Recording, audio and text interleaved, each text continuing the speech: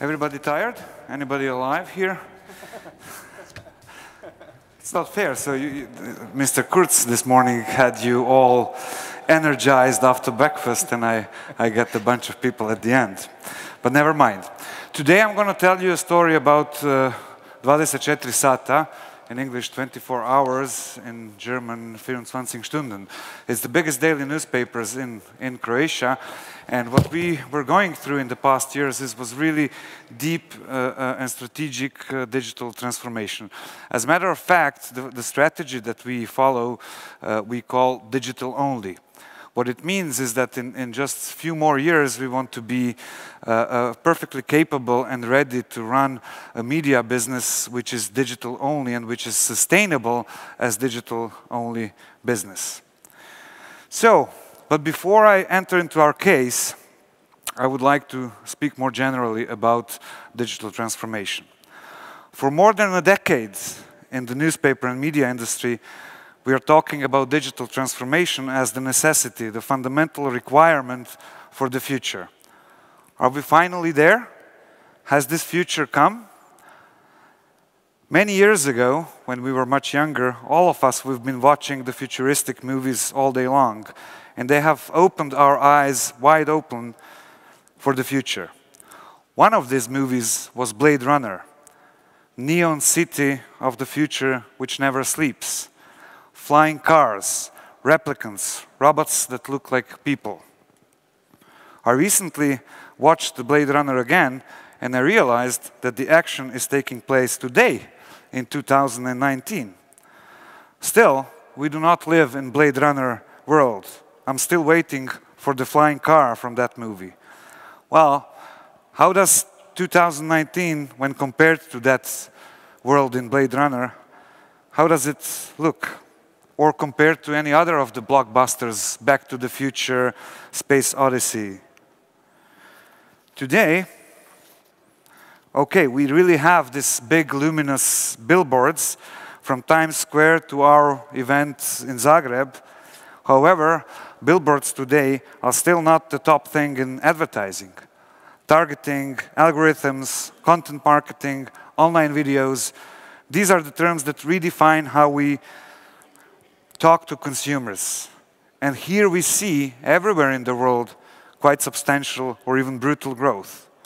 The world of marketing today is much more complex than a huge shiny billboard. What about technology? We don't have replicants as in Blade Runner, but in reality we do have robot Sophia. We also have Siri, we have Alexa, Google Assistant who sound like real people. We are not there yet, as in Blade Runner, but we are very close. We also have robotic editors. This guy on the left, it's human editor-in-chief of 24 sata, and at the right, it's a real person. At the right is Terminator, our new generation editor, a combination of human and a machine. We are actually developing a robotic editor which will optimize and personalize the full feed you read every day.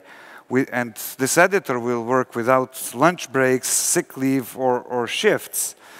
We also have in development artificial intelligence machine that in the next 2-3 years will be able to crunch data by itself, draw conclusions, and write articles on our website. I mentioned the Space Odyssey. It has predicted video calls. It has predicted even artificial intelligence, the mad guy HAL. And that's really not bad for a movie from 1968, which was 50 years ago. But the internet was the biggest game changer that happened during our lives. And even the biggest visionaries, like P.K. Dick, the author of Blade Runner, they could not predict the internet. And it became our window to the world.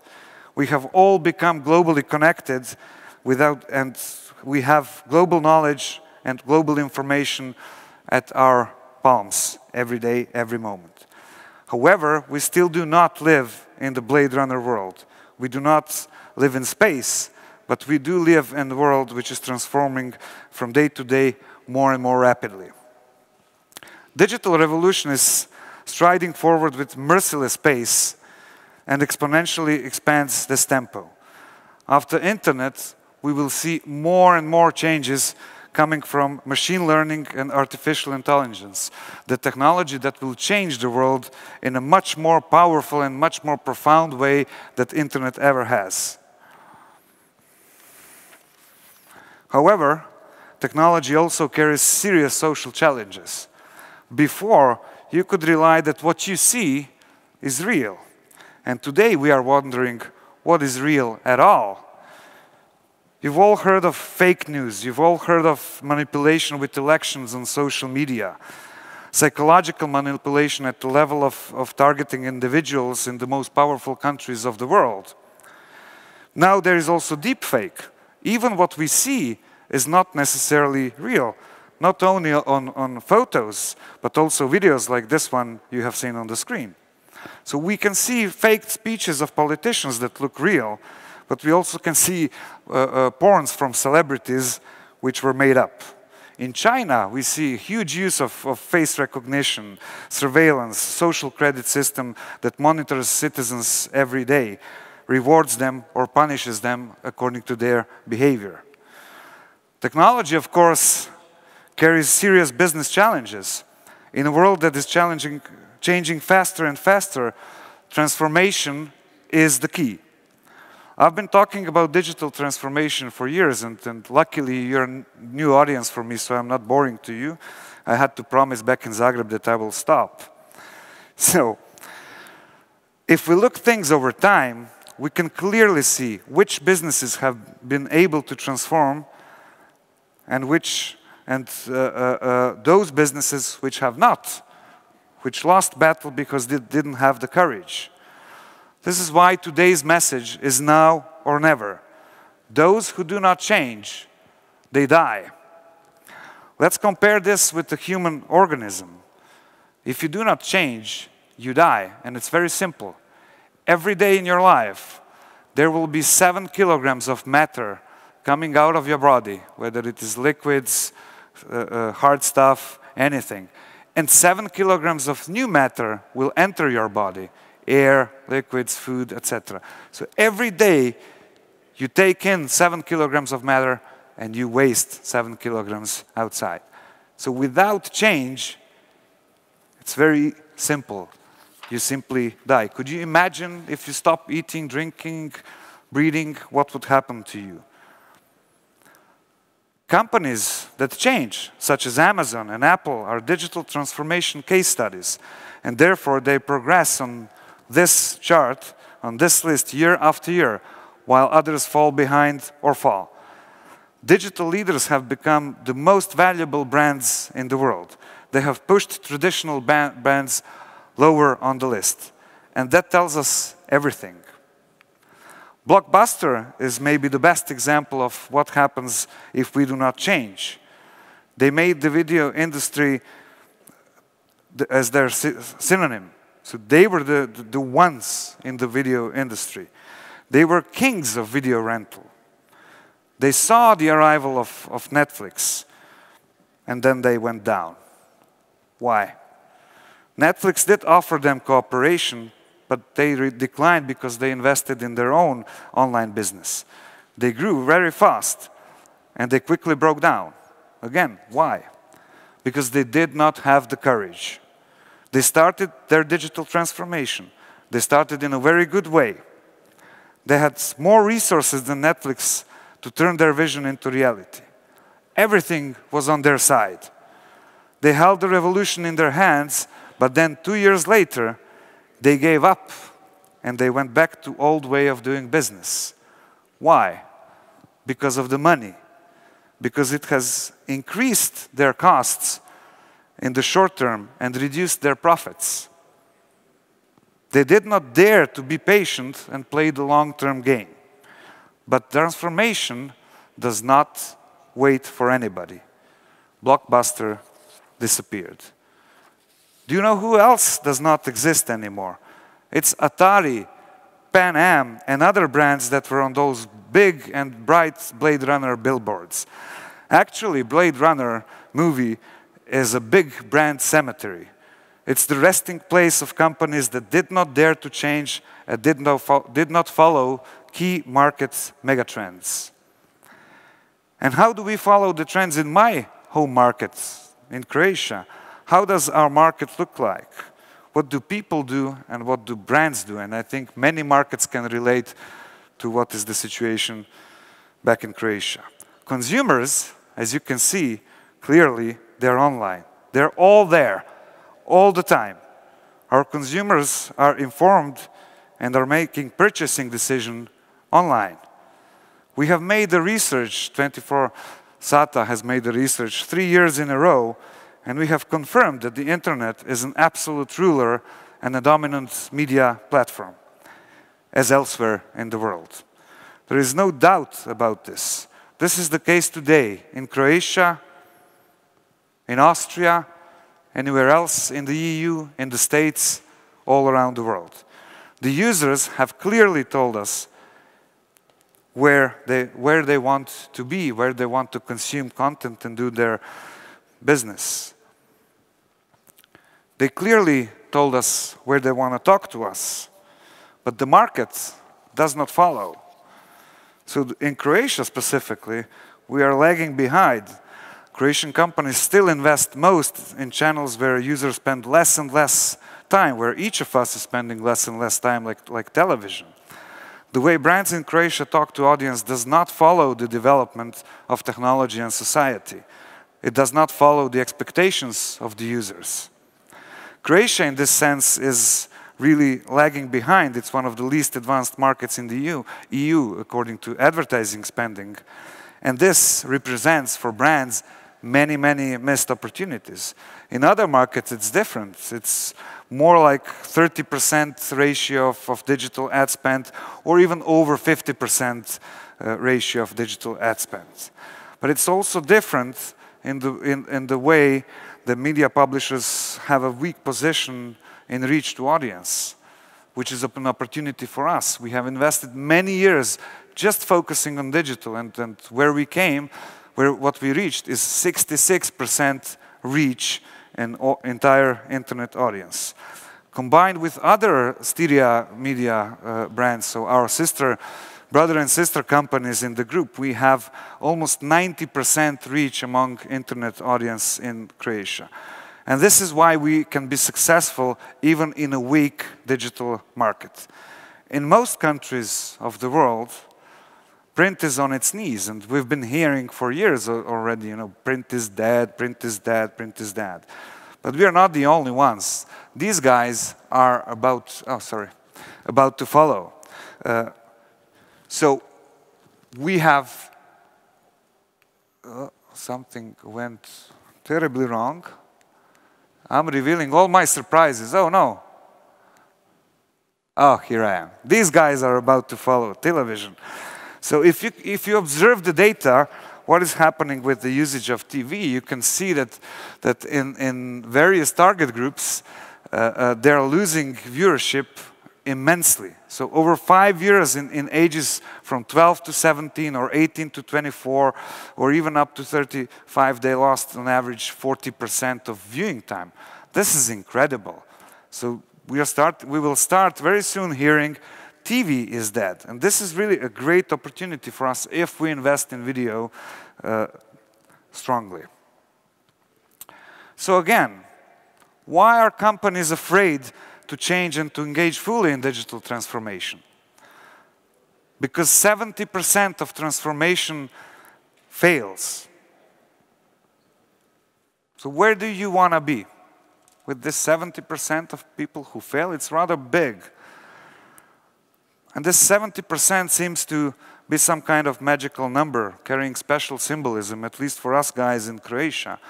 This is a chart showing what happened to our print business in over 10 years. We lost 70% of sold copies. We lost 70% of readership. We lost 70% of advertising money. Basically, we lost 2/3 of our business.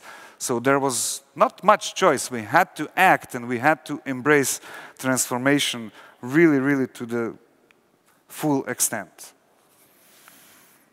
Today, I would like to say clearly and unambiguously Transformation does not wait for anyone. All industries come in line, as we see in this Accenture metrics. Some faster, some slower, media business surely fast. 70% of transformation efforts might collapse, but 100% of businesses will certainly fail if they don't transform.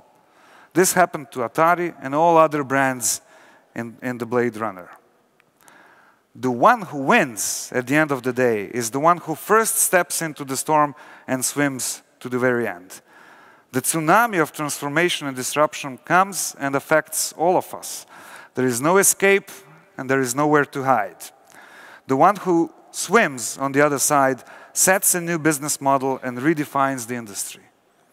The turning point is there. The majority of companies do not react in time, but the glory belongs only to the brave. Take a look at the market share changes in this McKinsey chart. It is very clear who won. We have transformed our company back in Croatia. We were in the most endangered quadrant of this matrix that you have seen. We lost 70% of our business. And that's why we went with full lungs into digital. We managed to be in those 30% of the success stories, and we transformed our business model from traditional print to almost digital only. It was really a success, and it really paid off. What did we change? Basically, we changed everything. We changed all of our brands, we changed all of our processes, workflows, and we radically changed our organization. How? Over the course of 10 years, 50% of the people left the company, and we hired 50% of completely new people. Also, 1/3 of the jobs in the company is completely new jobs. So posts that never existed before. It's primarily filled with new people that we brought into the company, but also people who worked in the print business changed and became digital specialists. Also, we have achieved the goal that more than 80% of people are people who are working for both platforms, or to say it differently, primarily on digital. Advertising revenue grew and changed in ratios. So today, 3 out of 4 euros of our income comes from digital. Just a few years ago, it was vice versa. It was 3 out of 4 for print. All of our key non-financial key indicators have exploded in the past 2-3 years. Every day, through all of our platforms and channels, we reach half of the Croatian population. We have great reach also in the region, and our reach is greater than ever before in company's history. We are masters of the digital, so we reach 2 out of 3 internet users in the country. We have become #1 destination when Croatian people want to find out what's new. This clearly can be seen on Google Trends for this year, which shows that 24 Sata is the most sought after media brand and term in general search in Croatia. Our key performance indicators really skyrocketed. No one in the market is even near us. So readers spend nearly 4 times more with us than other media competitors. By the way, time spent is the most important KPI in the organization. Page views is absolutely not important. Real users, yeah, it's fine. We like being first in real users. But time spent is the only thing that we are after, and also the visits or frequency. In visits, we have double of what competition has. In page views, 3 times of what competition has. And we are also champions in video. We have 57% more visibility on our display ads. We guarantee for our ad campaigns. We have won numerous, over 100 awards, and most of them connected to our native advertising. And it really pays off. Winning awards is not only good for your B2B communication, but a great morale boost for the team. Lessons we have learned is that the biggest transformation is the people. If you don't get the people on board, it doesn't work. You have to give all the employees the big picture and the reason why. Finally, it has to be top-down, including the CEO and including the editor-in-chief. This is not a job that can be delegated, and it surely isn't a project. So you're either all in, or you're not in at all. It's a journey, it's not a project. It's not easy, it's fast and unpredictable. That's why you have to be prepared for a lot of problems and a lot of different challenges. So that said, on a final note, it's now or never. Our success can tell you basically everything. Do not wait, because today there are only two types of organizations: fast and dead. Blade Runner showed us clearly. So do it today. Immerse yourself in the digital transformation. Jump into that tsunami and swim further even when it seems impossible. Thank you.